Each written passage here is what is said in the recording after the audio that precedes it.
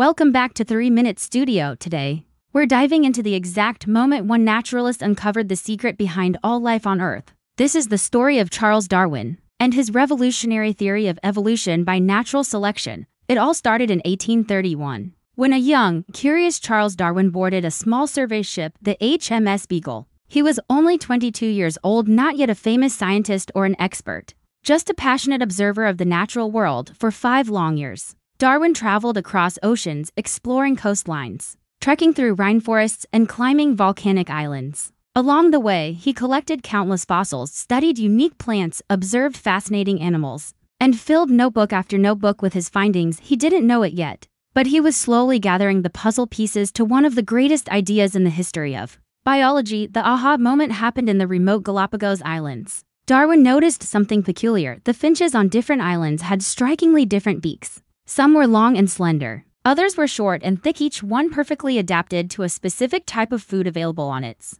island. Despite these differences, it was clear they were all related. This made Darwin wonder, why would similar birds evolve into such different forms? That's when it hit him. Species weren't fixed or unchanging, they adapted over time. Tiny, random variations gave some individuals an advantage, helping them survive and reproduce. Those survivors would then pass their successful traits on to the next generation. Nature was essentially selecting the best traits for survival. Darwin called this powerful process natural selection. When he returned to England, Darwin spent years poring over his notes and the specimens he'd collected. He meticulously compared living animals with ancient fossils, and soon, a clear pattern began to emerge everywhere he looked. He realized that small changes accumulate over vast stretches of time. Useful traits become more common in a population, and species gradually adapt to their environments. Eventually, over millions of years, these small changes could lead to the formation of entirely new species. This was evolution, a slow,